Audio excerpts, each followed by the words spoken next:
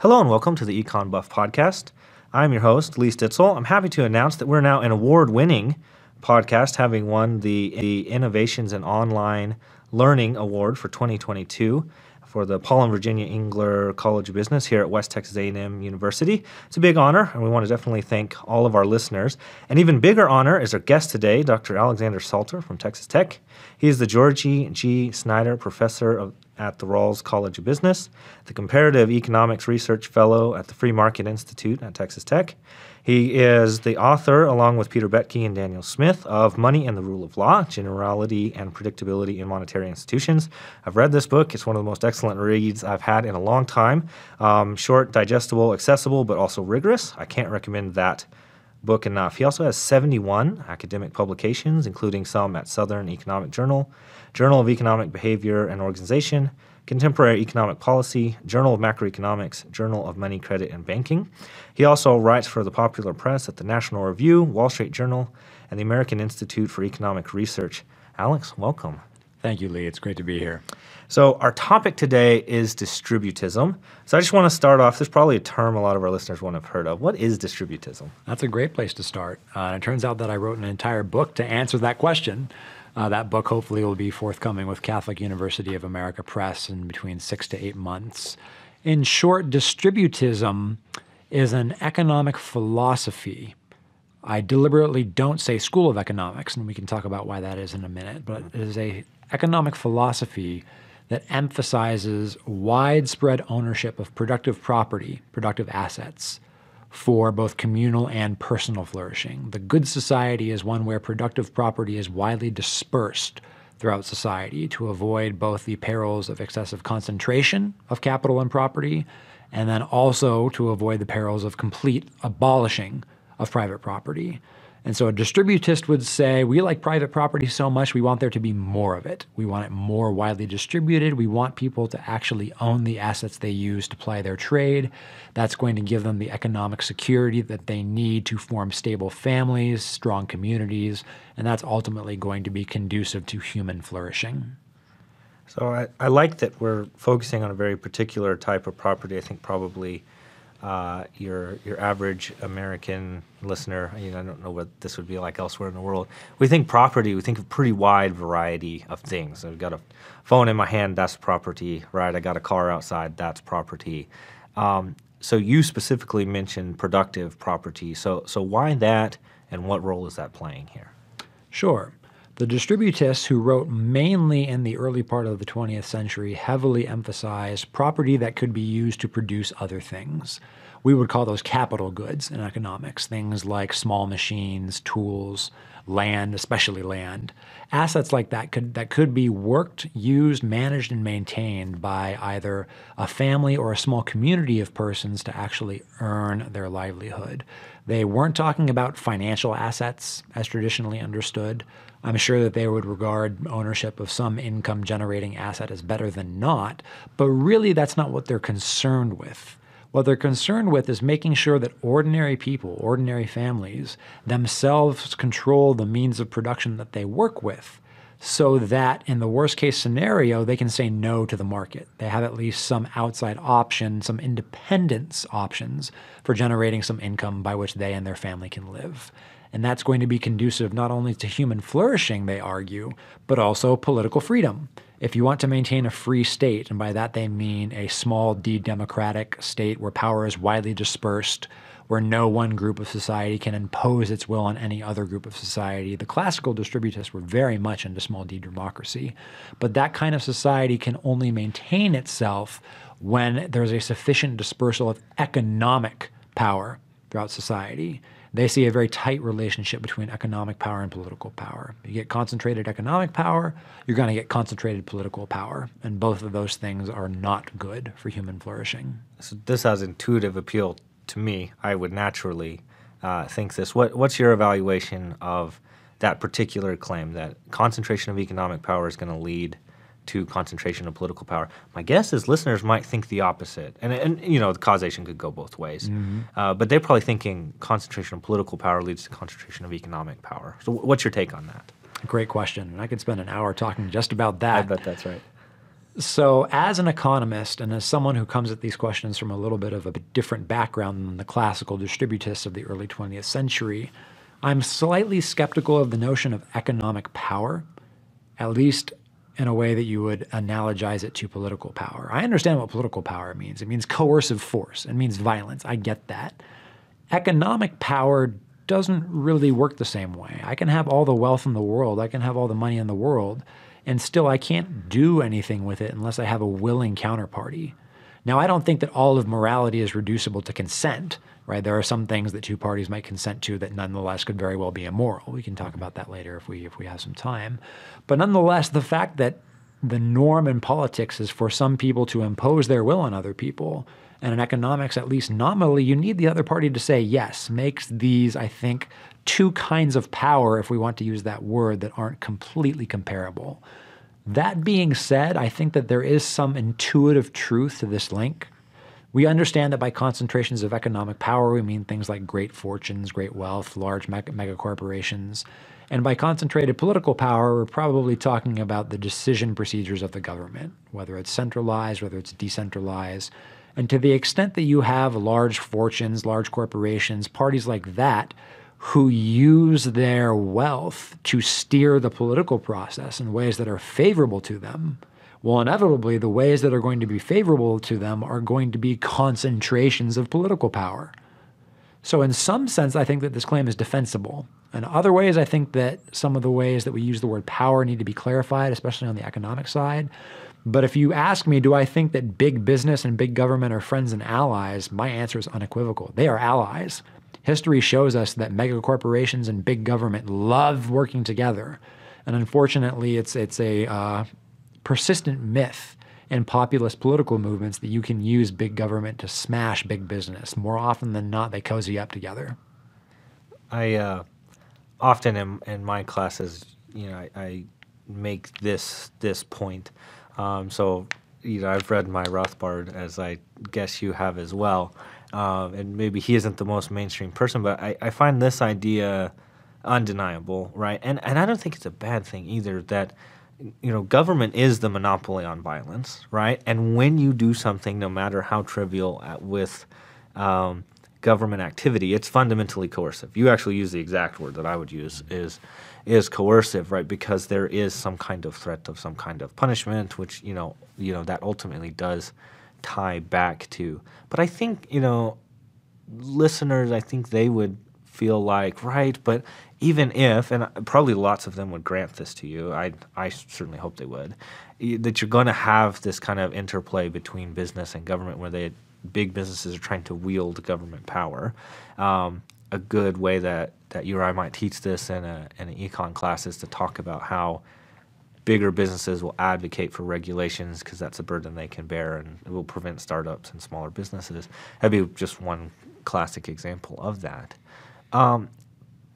But maybe economic power in a sense that a lot of consumers will get into a situation where they're trying to, get internet or something and feel like, I don't have any options here and I'm not getting good service or something like that. And they're thinking of that as economic power. Is that valid, or would you take that a different direction? I think if you wanted to salvage the concept, that's the way that you can go.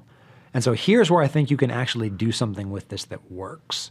Economists, and this is a different group of people than the distributists. The distributists are Christian and specifically Catholic social philosophers who are trying to inquire into the nature of economic and political institutions in order to build a more just society.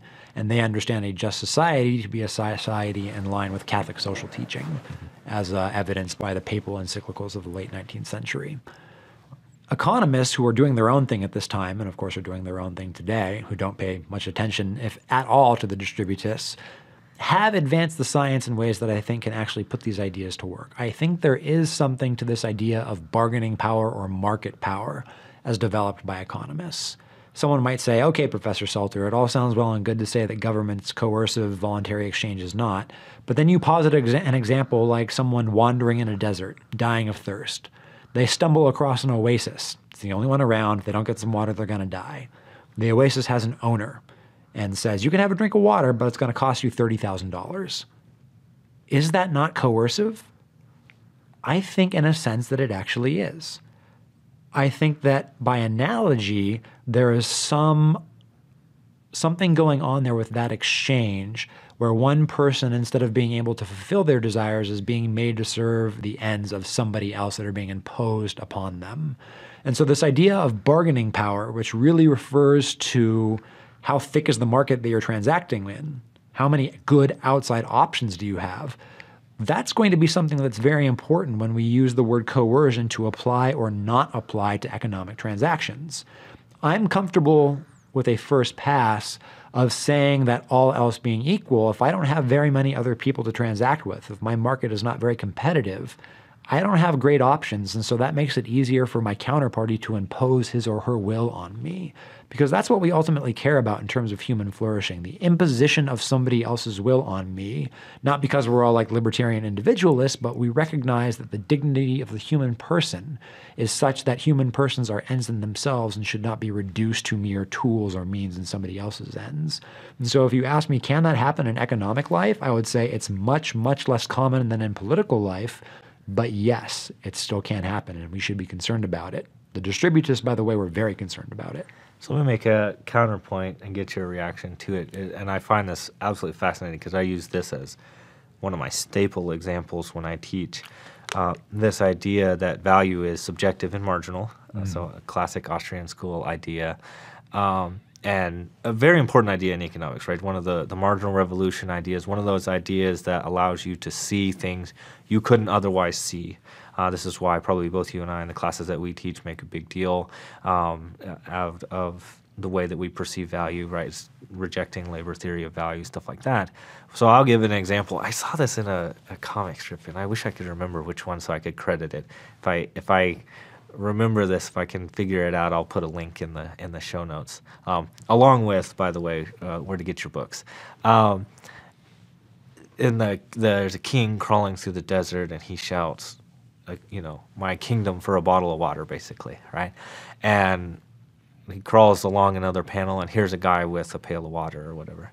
And, then they engage in this transaction. I forget how what the punchline is. The king goes back and then has the guy exiled or whatever, so he doesn't actually have to pay him. But I tell my students, wait a minute, I'm a king dying of thirst. I literally have a kingdom. My option is to die. If you're there with a pail of water and I say, I'll give you my kingdom or half my kingdom or some ridiculous price, well, except value is subjective and marginal. If I can spend that in order to survive, that bottle of water might really be worth that in that moment. So how do I tie this to the idea that you just brought up? Because it's important, right? How do we even detect coercion in this case? If I'm willing to make this trade, right? It's like all my kids just got Easter candy, right? And so they're trading back and forth. And should I intervene if my son says to my daughter, I'll trade you, a Snickers for a Smarties? It's like, well, clearly Snickers are better than Smarties, except maybe they're not. At the if margin. you don't like chocolate, right? Or at the margin, or your subjective value. What's your take on that? How do we even identify coercion in this case? Yes. So here's where I think about this. And this actually is a nice question because it ties back in that thing I said at the very beginning about the difference between economic philosophy and a school of economics. Mm-hmm. What I see the distributists doing is promulgating what we would call a vision of political economy. They are not engaged in what you and I would call the science of economics. The science of economics is what you were just talking about. Subjective value, marginal analysis, all of that stuff that we use to understand first and foremost, and then also predict how human beings are going to behave. I believe that economics is a value-free social science. I believe that we can make statements about how people actually value things and actually behave that do not themselves reflect any moral claims. Not that the agents themselves are not moral agents, but we're not imposing any of the analysts' value judgments on the exchange scenario. Political economy is broader. Political economy is about the quest for the good society, however we understand that.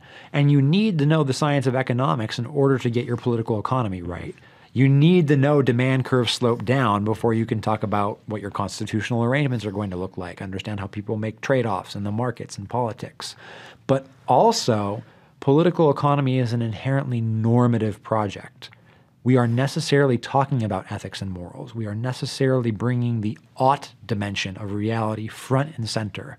So while going back to our king and the bottle of water, we can use value-free social science to talk about bargaining power and the range of exchanges that all of those guys are willing to accept, whether one guy would be willing to trade up his bottle of water to not die, even if he's not a king anymore. But we can also look at that from a humanistic standpoint, a more philosophical standpoint, and say, once we introduce ethical considerations, and we should, and we have to, whenever we say that the world should look some way and not some other way, that's an inherently normative enterprise. You're not just doing economics anymore, you're also doing ethics. Whenever you do that, should the king be forced to make that trade? Should a tradesman be forced to sell out to a large conglomerate and close up his shop? Those are ethical questions. We need economics to help us answer the consequences of various choices, but that does not exhaust the analysis. I think it's perfectly legitimate to say, this guy will make the trade and thereby not die. He's better off from his own perspective than if he died. But we can also look at that as human beings and say, that's morally repulsive. I can't accept that. We need to find some other way of structuring the rules of the game where we don't have a monopoly Oasis owner who gets to impose those terms on everybody else. Yeah, that's a good answer and good response. You know, probably most of the listeners are thinking, yeah, if I ran across somebody in the desert and I had a spare water bottle, I'm not bargaining. It's just, you would just give it to them. And that's probably because they have an ethical framework that they're working from, right? And in this case, the distributists have a very specific one with Catholicism, right? And so that kind of gives us a place to turn. What is that based on? You mentioned sort of like when this started, and talk to me a little bit about some of who these people that started distributism were, and like what got them going down this path to try to bring, I don't know if they would even think that this is exactly what they were doing, but bring some of those ethical values into economics. Mm-hmm. Or maybe that's exactly what they think they were doing. So it's fascinating to study what they think they were doing and then also figure out, is that how we would classify it today? In some ways, yes. In some ways, no. And that's an interesting topic to talk about. In the late 19th century, Western nations are undergoing the second industrial revolution, as we conventionally call it now in economic history. That's massively changing not just how we produce and consume, but how we live. Previously, the vast majority of the population was engaged in agriculture, living on agricultural land. Many were producing for subsistence labor. Then some more and more were producing for the market. And then the Industrial Revolution, or the second one, comes along and revolutionizes all areas, including agriculture. Work is released from traditional modes of production. People move into the city. They start becoming day laborers for wages, right? The possibility of large-scale unemployment becomes a thing for the first time in history, really. So the Catholic Church is grappling with all these questions in the context of, what does this mean for what it means to live a human life? What does this mean for a life lived in Christ, in community? And disclaimer, I'm not myself Roman Catholic, although I have a great admiration for the Western Roman Church, and in many ways I see myself as a fellow traveler. The popes and hierarchs of the Catholic Church at that time wanted to refine Catholic social teaching to address these questions. So when you get the papal encyclicals on the relations between capital and labor, what workers owe their employers and what employers owe their workers, and what each of them owes the state, and in turn what the state, the government, owes them. This sort of going into new territory to address the challenges posed by modernity, that's sort of the ethical background for all this, those social documents, those social encyclicals that you can now find in the compendium of the social doctrine of the Catholic Church. In response to that, thinkers like G.K. Chesterton and Hilaire Belloc, both of whom were Englishmen. Belloc had a French background, but he was raised in England and would even serve in Parliament for a time. They built on those, since they themselves were Catholic, and they were asking the question, how can we apply these principles institutionally? How can we adjust the way that our political and economic systems work such that they actually respect the dignity of the human person, where what that means, dignity of the human person, is found from Catholic social teaching? And their answer was distributism, neither abolishing private property nor super concentrating it. So no socialism, no mega industrial concentrated capitalism. They want that widespread dispersal. They want localism, local control of economic production, just like they want local control of political production. They basically want life on a human scale. You can think of this as sort of the early 20th century forerunner of the small is beautiful movement of the later 20th century. And in terms of the way that things unfolded, obviously what happened looked very different than what they wanted to see happen. And we can learn some lessons from that by comparing the way that they wanted society to go versus the way that we actually went.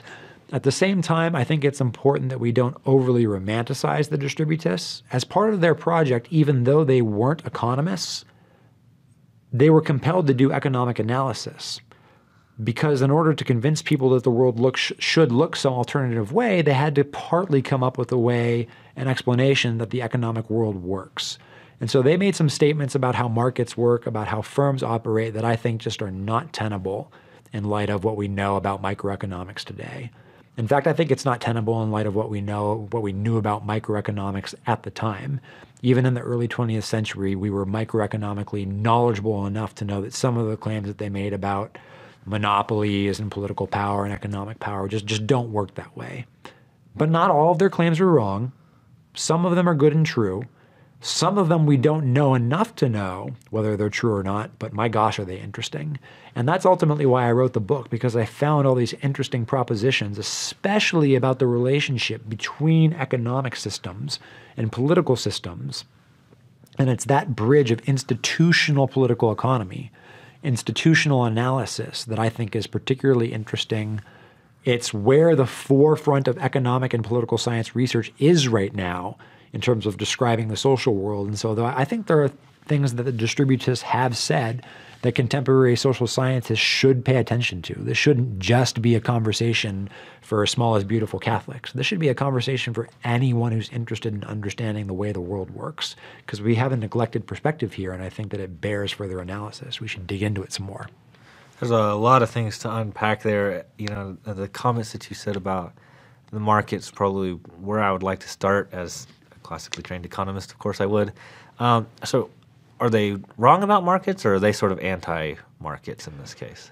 No, I don't think that they're anti-market, but I think that they attribute to markets the workings of political processes impinged on markets. So you wouldn't be able to distinguish those two without economics training of some kind. I'm not saying you have to go to university. You just have to familiarize yourself with your subject. So they see markets as inherently centralizing. They see capitalism as inherently monopolistic. And they view it that way because as actually existing capitalism unfolded, there were lots of tendencies that suggested, hey, it looks like increasing market scope and increasing economic/political power, those things went hand in hand. I think an economist trained in social science can look at that same history and say, we know how markets tend to distribute resources, and by themselves it doesn't look like this, because we see the heavy hand of politics on this thing everywhere, especially in the United States, when you have all sorts of late 19th century regulations that were designed, well, in theory they were designed to support competition, but really all they do is end up concentrating industry and helping the big guy against the little guy, because complying with those regulations is largely a fixed cost. Guess what kinds of businesses can more easily absorb the fixed cost of regulatory compliance? Yeah. Businesses that are already big. Right. Whereas smaller mom and pop joints, smaller businesses have a harder time competing on that playing field. So this is why I think even though economics is not sufficient, it is necessary. In order to understand economic history, you have to be able to look at a given scenario and say, okay, how much of this is due to what markets naturally do on their own, and how much of this is due to political interference in or manipulation of the market mechanism? What they see as the monopolistic anti-competitive tendency of markets inherent in capitalism, I see crony politics. Now, you might disagree with that, and that's fine, and we can argue about the causes.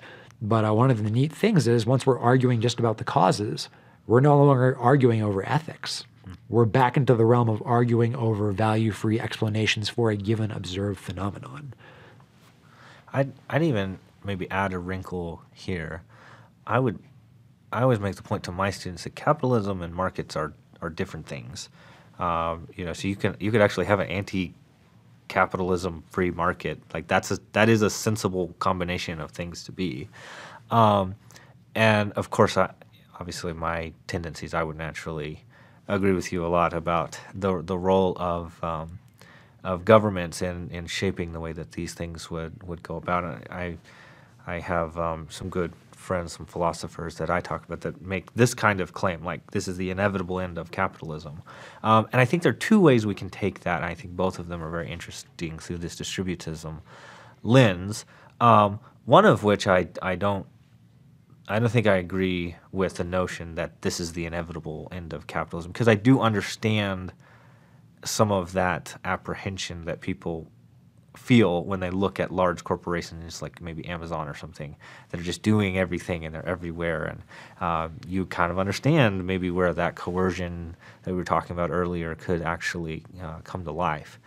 And my simple response to that, you've mentioned localism. I'm a big advocate, obviously, for decentralizing government, making your governmental decisions at the smallest unit possible, the most local unit, the place that the individual can have the most impact on political outcomes. And I think you can have sensible capitalism in those, in that kind of, like you said, institutional setup. So first, what's your take on that? There's a lot there that I like. There's really a lot there that I like. There's no visual component to this interview, but when you said there's a difference between capitalism and free markets, I was like doing 2 thumbs up in my seat. Just want the listeners to know that. That's definitely a defensible viewpoint, and I like it a lot. Because to a lot of people, capitalism means the system of mutually supporting economic and political power. Mm-hmm. It means legally entrenched economic privilege supported by the coercive force of government. It means cahoots between big business and big government, and they think that that's all there can be. To the extent that we distinguish that from free enterprise, a level playing field where people are free to buy, sell, trade as they please without anybody manipulating the rules to their advantage, I'm very sympathetic to the idea that that's actually something different than capitalism as we historically observed it, right? Like what's the ultimate capitalist act of the last couple of centuries? You would probably point to something like the creation of the Bank of England. Late 17th century, Parliament grants the Bank of England a monopoly privilege for banking, basically banning the Bank of England's competitors in a given geographic ratio, guaranteeing them monopoly profits, excessive rates of return, in exchange for which the Bank of England, which is nominally privately owned, would agree to periodically grant Parliament loans so Parliament could finance its wars. It was very much an alliance between political power and economic power for the furtherance of the interest of elites that was expected to be paid for out of the produce of the common man. So if you call that capitalism, yes, there's definitely a difference between capitalism and free enterprise. In that sense, I'm not a capitalist, but I'm very much a free enterprise guy. And I'm glad that you brought up the localism stuff too, because the distributists were all in on localism. They wanted local control of everything. Everything that could feasibly be locally controlled, they wanted locally controlled. And if there were any methods of production that just because of the nature of the production technology was not amenable to local control, they used electricity generation as an example. They at least wanted the ownership shares in that enterprise widely dispersed, or in some cases, they wanted state ownership of the thing so that you could have actual democratic control. Now, disclosure, I'm not very optimistic about that last one. I think that there are a lot of problems on that last one, but it shows you where they're coming from. There's also it shows you what economics would have a lot to say, right? Yeah. That's straightforward calculation debate. Hayek and Mises and this part of economic history is all about why that wouldn't work very well. Let me run around and take this from the other side, if you will, and in defense of capitalism. I find any time, although I'm very much like you, I have a lot of, no, I'd say I am for decentralization and maybe localism. And yet, I find any time somebody goes too hard after capitalism, I have to kind of look around and check the scoreboard. And I think it's just a life that we're living that's very different now than the time period you were talking about, even when the church was looking around as the transitions between the different industrial revolutions were happening. So how would a distributist, and I mean, I know there are good thinkers out there about this, though I will say I have sampled them. I think you're the smoothest representative of distributism, even if you don't call yourself a distributist. How would they respond to that? How would they say, right, yes, we have this great environment? And this question would have been really hard in 2019. So at least now you have some global supply chain shocks to point to. Right. What kind of response does distributists give to that kind of point? The most coherent response, I think, was given by Hilaire Belloc, the French/Englishman that I mentioned a couple minutes ago. And he explicitly talks about this point. He's looking at the industrial transformation of England, and he says, yes, monopoly capitalism, and to him they're the same thing. I'm using his words, not mine. Monopoly capitalism has actually captured economies of scale. They've delivered cheap goods. Yeah, your income goes further than it has or than it would under a more decentralized mode of economic production. But what else are you giving up to get that? The distributists, remember, are also very concerned with economic freedom as they define it, which means widespread dispersal of property, because they want to maintain political freedom.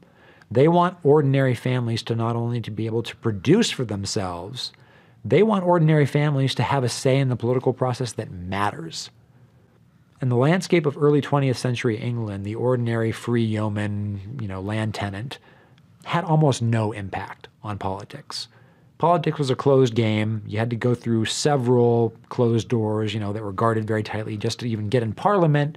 And even then you were a backbencher, right? You had to peddle influence for years and years. It was largely closed off except to oligarchs from either the landed aristocracy or big business elites. The idea that ordinary people, even in a nominal democracy, should be free to determine their own political fate was, to the people at the time, the powers that be at the time, just sort of silly. Right? There's no way to make that work. How impractical.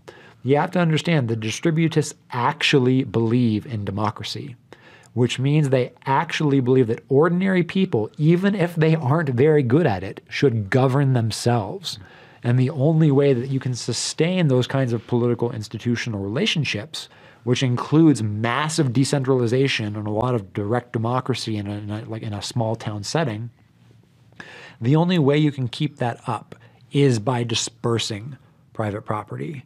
So if I had to interpret that claim economically, I would say, and this is my interpretation, Belloc is claiming that market economies have a political externality. The price mechanism does not fully reveal the sacrifices in political freedom we're giving up to get cheap food and clothes and all that stuff. You have to buy, of course, that political freedom is an independent value that people would otherwise want. You might deny that. You might say that people just don't care that much about political freedom. They just want cheap stuff. Okay, if that's your anthropology, that's all well and good.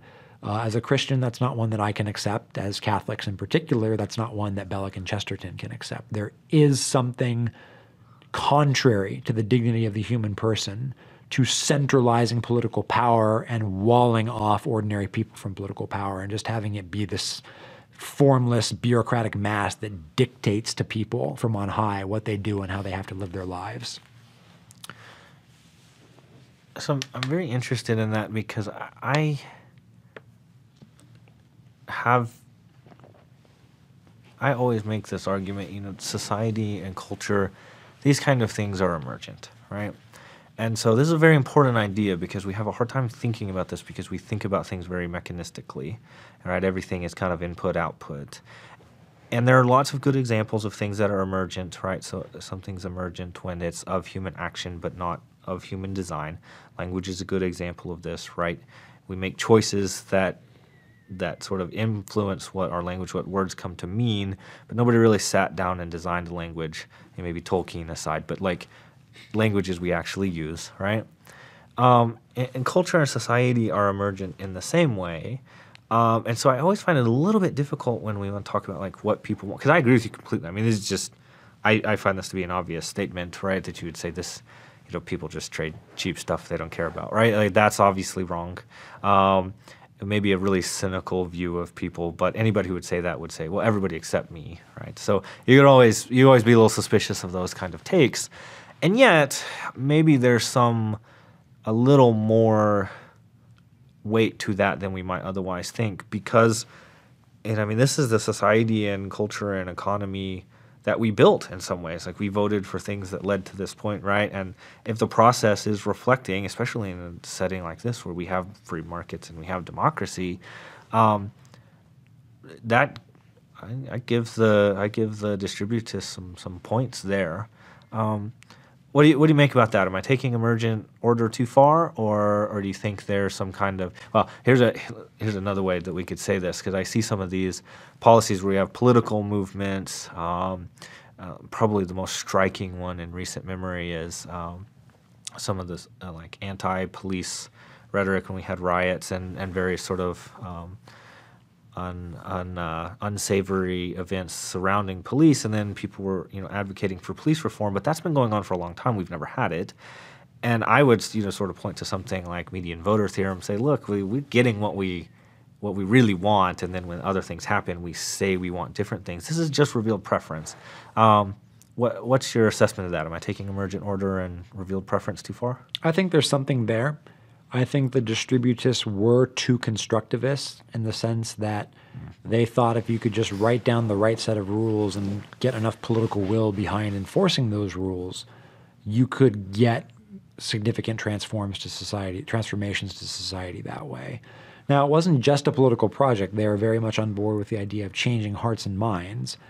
But they also did think that, oh yeah, it's just a matter of structuring the rules of the game to favor small independent enterprises over large megacorporations, and that's going to go a long way to getting us the kind of social order that we want. I don't think it's that simple. I'm a Hayekian like you are, not in the sense that I think that everything is emergent, we can't plan anything, but oftentimes we exaggerate the amount of order that we can bring about by design. And I think that's one of the reasons, for example, that the Constitution in the United States, right, how government has actually unfolded and what the words of the Constitution say, it's often difficult to square actually existing government with the words on that piece of paper. Depending on your own political beliefs, you might say that that's a benefit or a cost. We can argue about that, but that's just an example, right? The natural, spontaneous evolution of governing structures regardless of what box we might want to constrain them in, right? Politics has a logic of its own, and politics don't really care what words we write on a piece of paper 250-ish years ago. So I do think that there's too much emphasis on just getting the rules right and then we'll be good with the distributists. That's not really unique to them, though. A lot of people do that. A great number of people do that. And I think that a lot of our political problems today is our belief that we can do that. So I would push back on that a little bit, and I also think that policy humility, epistemic humility in the face of complexity, these are all important things.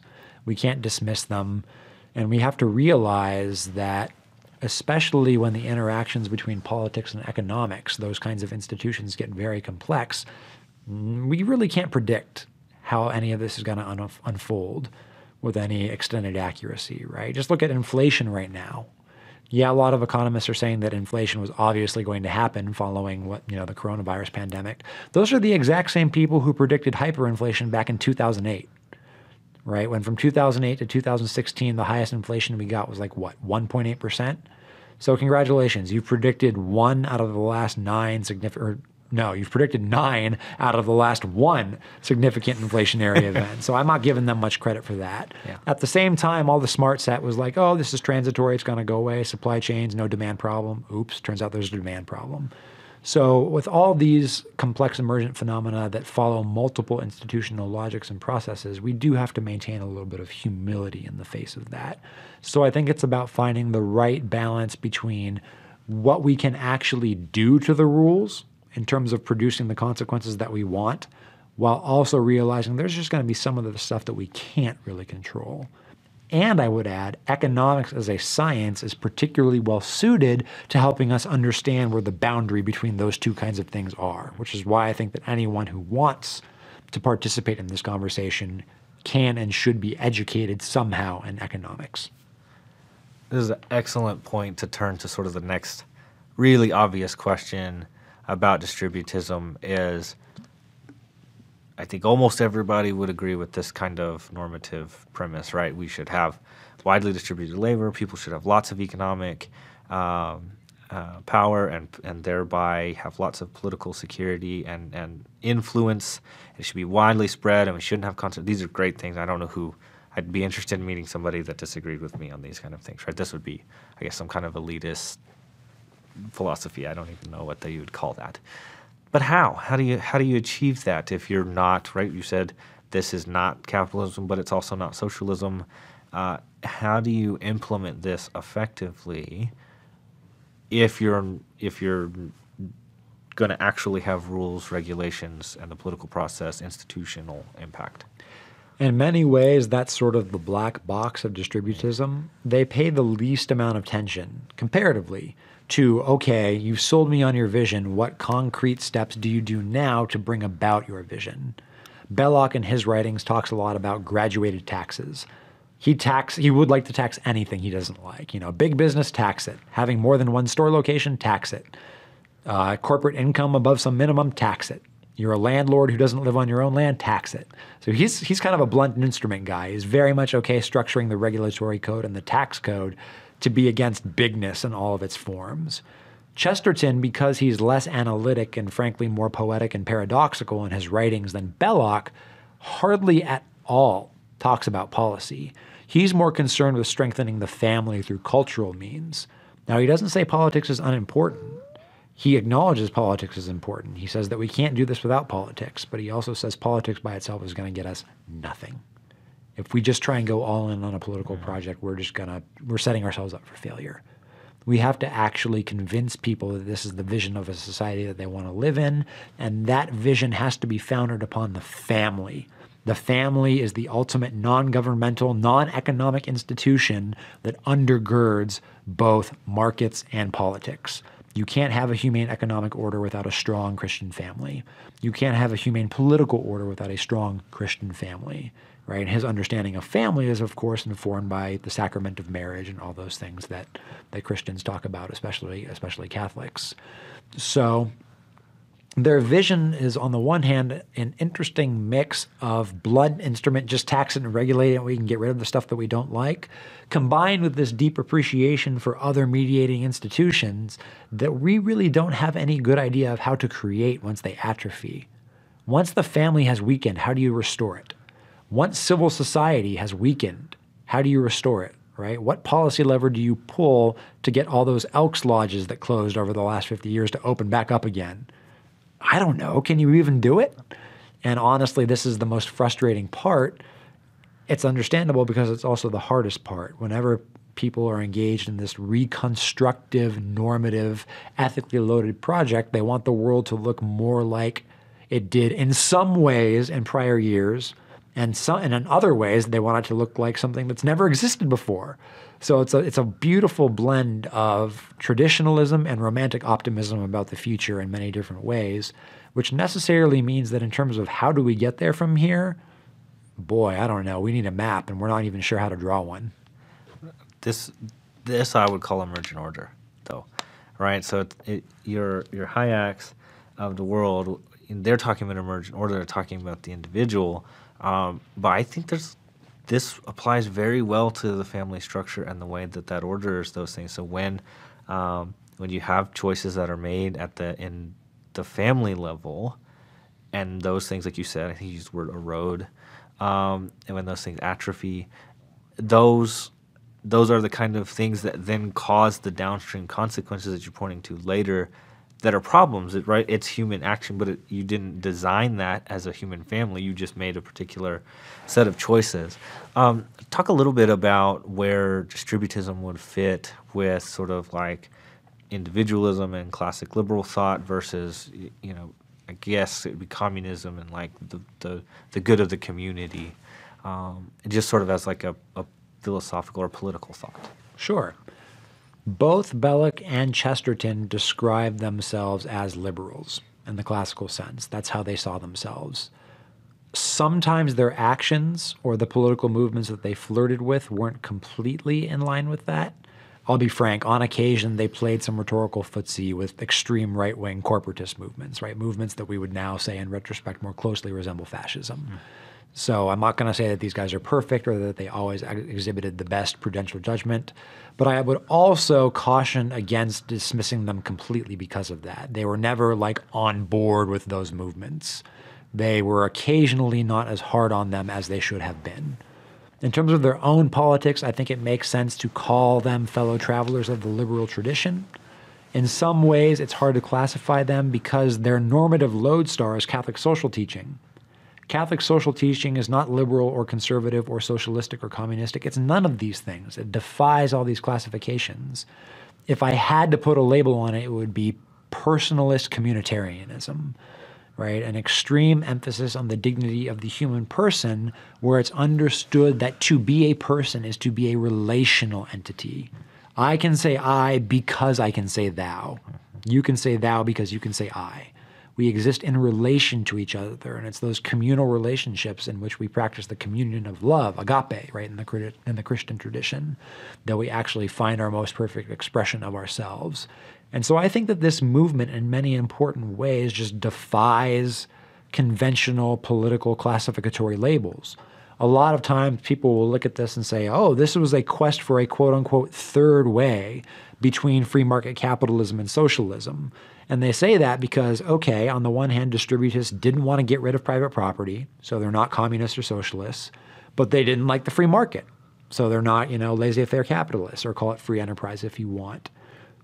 It's true that they disliked both of those poles, but that doesn't mean that you can situate them in the middle of the pole, right? That would be like halfway between hot and cold is lukewarm, and the distributists are anything except lukewarm, right? They're more engaged in like a tightrope balancing act. It's much more on that end of the spectrum than any sort of, I'm, split in the middle on this one. I would want to put it outside of those boxes, because a lot of times our political terminology focuses on what kind of policies do you want in terms of outcomes, whereas at least as much the distributists were concerned with who decides. Who decides, right? It's less about what the choice is, it's who's empowered to make the choice. We debate, economic policy in the United States today. What should the top marginal tax rate on corporations be? The free market answer, it should be low. The progressive answer, it should be high, right? The centrist answer, it should be somewhere between low and high. The distributist answer would be something like, what if we didn't answer this question in Washington? What if we answered this question at the state level, or even more local than that, and allowed people to sort by jurisdiction? Right now, you would need to moderate that with their idea that you would want to, sort of tilt the playing field against companies or something like that. But it nonetheless remains true that I see distributism as an attempt to escape from the box that even in the early 20th century existed to like pigeonhole people as, conservatives or liberals, we would call them, right? Of course, liberals mean something different in the United States than it did in England and the continent, right? Over there, the word liberal means more nearly what we mean here by libertarian. So there are some interesting terminological differences, and I wouldn't put distributism nearly as comfortable on the spectrum. I would say that it's a way of trying to escape that overly oppressive typology and that overly constraining duology. I think it's important to add to that argument, right? So if you don't have formal econ education, you probably never run across an idea like Tibu sorting before. And to me, I think the field sometimes undervalues that. Like, that's a neat thing that econ theory talks about. But that's literally like voting with your feet. I think top marginal tax rates being decided at a county level or something is excellent. Right, because then you will literally get different distributions of people in different places doing different things because they have different values. So I'm a huge advocate of that. What I was gonna ask you, but you pretty well covered this beautifully. Is where does distributism fit in the current discussion? And I think you said it right there, just kind of get us outside of the box of decentralization. So I need to bring this in for a landing because you've been so generous with your time. And I'm going to try to ask you a question I think you won't get asked if you're interviewed about distributism in the future, with which your new book coming out. I'm sure you will a bunch more times. There's some economists that make a very interesting point that has a lot of intuitive appeal, and I just don't know how I feel about that. And this is Mike Munger in his book, Tomorrow 2.0, which I also highly recommend, another short, accessible book. He makes the point in there, we don't want the good, we want the service that it acts. I don't want to own a hammer. I want to be able to put nails in the wall to hang pictures when I need them. So other than maybe I shouldn't say other because I don't want to deprive you of the best argument if you're a distributist. How does a distributist approach that? Are they only approaching that through, sure, but you need to own productive things in order to, because there's a way in which that idea just makes a lot of sense to me. Does ownership have its own kind of value? What would distributists say about that? They would say that it does. Because if you have that background in Catholic social teaching, there's not this neat, clear division between work and choices and tools. These things sort of flow into each other. And ownership is just as much a mentality or way of living. This idea that these things I am a steward over, and it is my job, my vocation, to use them well in the service of God's plan for me and my family's life. And that necessarily means that there's going to be some small corner of creation where I get to be an artist, right? Because all people who create are artists in some sense, right? You don't have to necessarily use clay and paint. You can use wood. You can use nails. You can put together circuits. You can do whatever in terms of building things with that which is yours. As long as we participate in that creative enterprise and put our talents to work, we call ownership the social space in which a pro-work sanction for your vocation is supported. Ownership is the community's recognition that this sphere of existence is properly for you and your loved ones for the formation of yourself as a human person, right? We are our own most important projects. And for a distributist, it's impossible to separate that way of looking at the human person from what we happen to do in the market, right? As economists, we're used to thinking about it as, we pick whatever our comparative advantage is. That's going to get us the most income for the least amount of time sacrificed, and then we can go and play for the 16 hours a day that we're not at work or whatever. That way of looking at it is not going to fly for a distributist because they say you're leaving out anthropology. You're leaving out the kind of thing a human person is and what it means for a human to flourish qua human person, as a human being as God intended. So yes, I think that there's some analytical value in saying, look, what we ultimately want from our tools is the stream of services we provide. The book that you mentioned was talking about the sharing economy as a way of reducing transaction costs to reduce excess capacity, right? So if I'm not using my hammer, I can rent it out to somebody who wants that stream of services right now. That's all well and good. But I don't think it's correct, either on distributist grounds or just on the grounds of the theology and anthropology that I accept, to say that all we care about is the stream of services and then that's that. I think that there is a more richer, more vocational notion of what we're doing with all of this. And I think there has to be, because we were created by God to be fellow stewards over creation. My guest today has been Dr. Alexander Salter. Alex, thanks for joining us on the EconBuff. Lee, it's been wonderful. And if there are, by any chance, any Eastern Orthodox Christians listening to this podcast, Kalo Pascha. Thank you for listening to this episode of the EconBuff. You can find all previous episodes on YouTube at EconBuff Podcast. You can check out our website at econbuffpodcast.wixsite.com. That's WIXSIT.com. You can contact us at econbuffpodcast@yahoo.com.